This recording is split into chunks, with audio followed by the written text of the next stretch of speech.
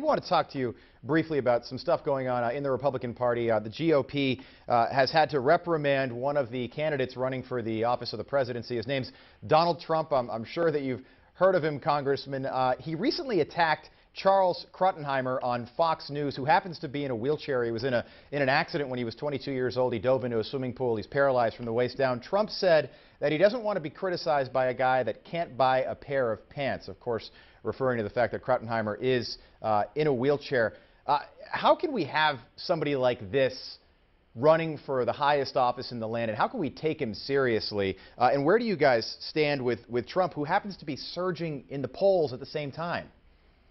Well, the problem with Trump is his name ID. He's got name ID like no one else. Right. There's some people that were walking around, that man on the street type of stuff that they do in DC, or they did it in New York, and 50% of the people they interviewed didn't know one single person running for president other than Trump. His name ID is very strong. The problem with him is his mouth. He says a lot of things he shouldn't say, and he has no reason to be saying it, and a lot of it even contradicts things he had said in the past.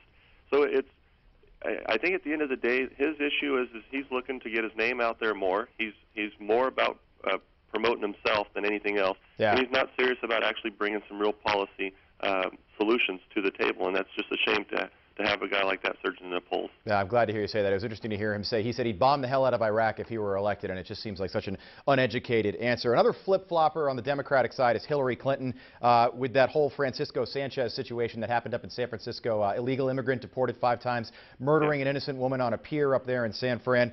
In 2008, when Hillary was running for president, she supported this new term called sanctuary city, which I'd never heard of. Now she says that we should listen to federal agents and keep this guy in the United States instead of deporting him.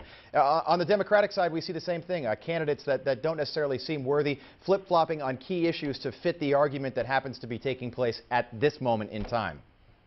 Yeah, no, it's frustrating. As far as the root of all this, again, is immigration. It has to be addressed.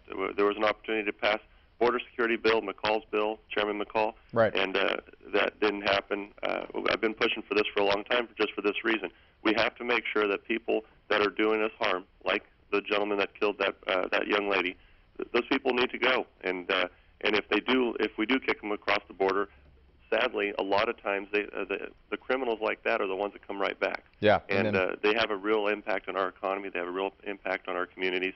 And I know there are a lot of folks that want to we want to fix this issue, but this isn't the way to do it. Sanctuary cities is just not the way to do it. It has to go back to a law that works and that secures our nation, but also allows those who want to be a good part of our economy, a good part of our country, and understand and believe in the American way. I mean, we want to make sure that the system is in place that works on both sides of that. Right, and we also need to empower federal immigration officials to do their job when it comes to something like this, especially with somebody that's been deported 5 times. Totally ridiculous, and some young woman lost her life as a result. So Hillary Clinton flip-flopping yet again. Congressman, such a pleasure to speak with you. Always so well informed. Good luck with the water bill. We also heard yesterday the House passed the Student Success Act. We unfortunately don't have any time to cover that right now, but we look forward to having you on again, maybe as early as next week after this gets through the House. Hopefully Kevin McCarthy and the rest of the Republicans can whip the votes and we can get some water down here to the Valley. We appreciate your time this morning, Congressman. Have a great weekend. Hey, thanks for having me on.